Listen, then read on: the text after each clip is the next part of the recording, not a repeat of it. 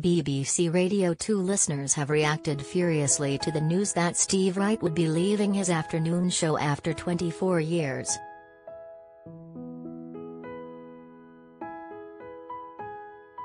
Leading the outrage to the DJ's axing are Piers Morgan and Jeremy Vine, who paid tribute to Steve's professionalism and labelled him a legendary broadcaster.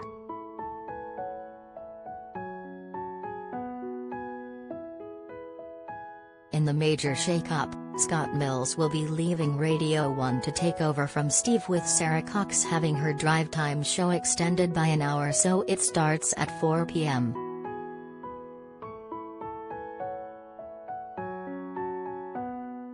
It was announced on Friday, Steve, 67, will bid farewell to Wright in the afternoon, which is broadcast each weekday from 2 to 5 p.m., at the end of September.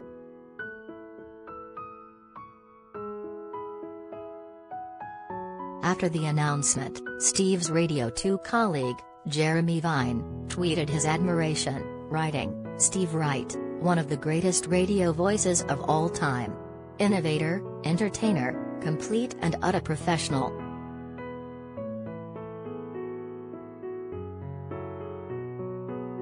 Such a pleasure to work alongside him, such a great person to have a laugh with. Bought me a pair of radio slippers when he caught me ogling his red heart emoji, this guy."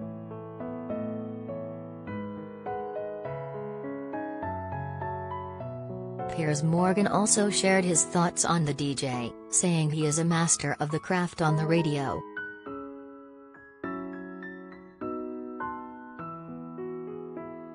Piers tweeted, "Congrats to Steve Wright on a dazzlingly successful 23-year run presenting his brilliant afternoon show on at Radio 2. He's an absolute master of the broadcasting craft and such a great guy too.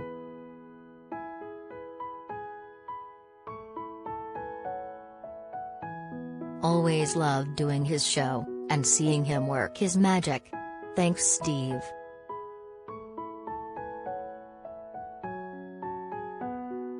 Stalwart DJ, Tony Blackburn, was another of Radio 2's presenters to express their surprise and pay tribute to Steve.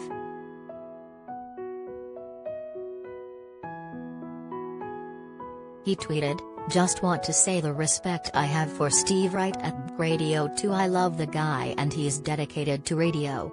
I've seen the effort and passion he gives to the show. In fact, that show is him. I love his company. He's a nice guy and a complete one-off."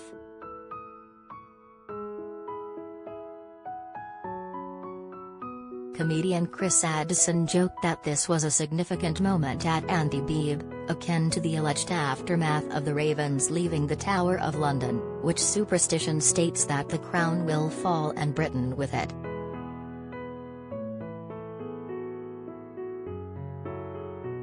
He tweeted, "Well, now. This is Ravens leaving the tower level stuff. I always loved going on Steve Wright's show.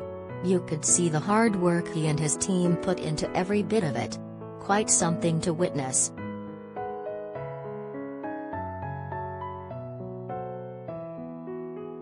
The broadcaster took home a lucrative £375,000, £379,999 last year, while Steve made a hefty £465,000, £469,999 when the salaries were released by the BBC.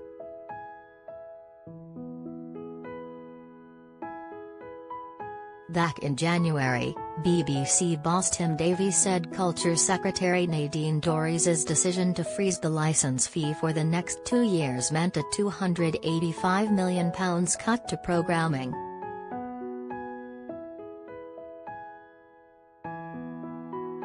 He said at the time the network would have to consider what will have to go, adding, "Everything is on the agenda."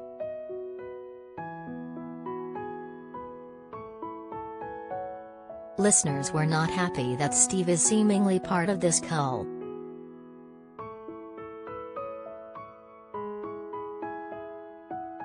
Taking to Twitter, one unhappy fan vowed to switch off, tweeting, "What awful news, No one can replace Steve Wright in the afternoon.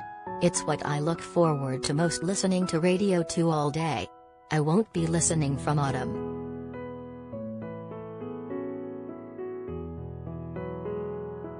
Another fumed, worst decision BBC have made yet. I've listened to Steve Wright in the afternoon for as long as I can remember on BBC One and BBC Two. The title The Big Show doesn't do it justice. It is the best radio show anywhere, anytime.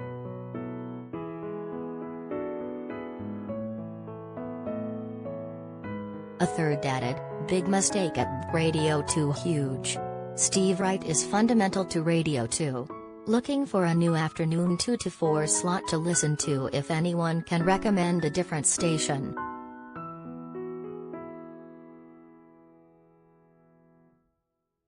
While Off-Forth addressed their tweet to Helen Thomas, who is the head of Radio 2, at Miss Helen Thomas, big mistake getting rid of Steve Wright in the afternoon. There goes your audience.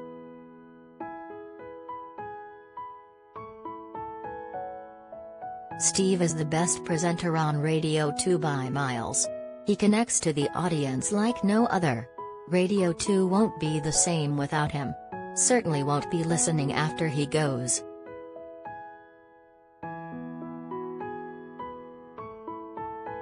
Speaking about his departure, Steve said, after nearly 24 years of presenting 6 shows a week on Radio 2, onwards and upwards for some brand new challenges. Radio 2 told me several months back that they wanted to do something different in the afternoons, and I thought, fair enough.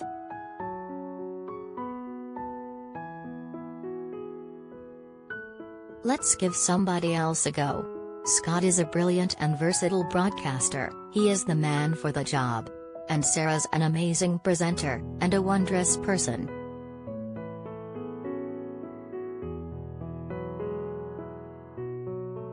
Later this year, fans of the afternoon show can go to BBC Sounds to hear a serious Jockin' series, and I'm also looking forward to developing and creating some exciting new digital programs and podcasts, which will feature elements of the afternoon show. I get so much creative freedom at the BBC, I have no complaints.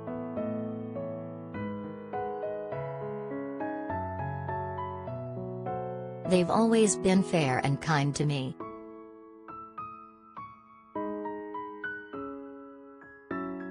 We're not done yet. Afternoons will finish in September, we'll move on to new programs and projects in October, and Love Songs will continue every Sunday morning.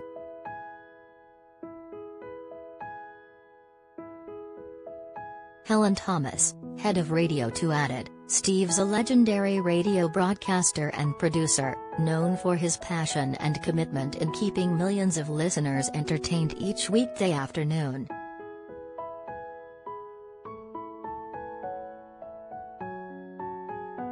I'm thrilled he'll remain in Wogan House as a part of the Radio 2 family to present Sunday love songs, as well as seasonal specials and regular serious Jockin' specials for BBC Sounds and Radio 2.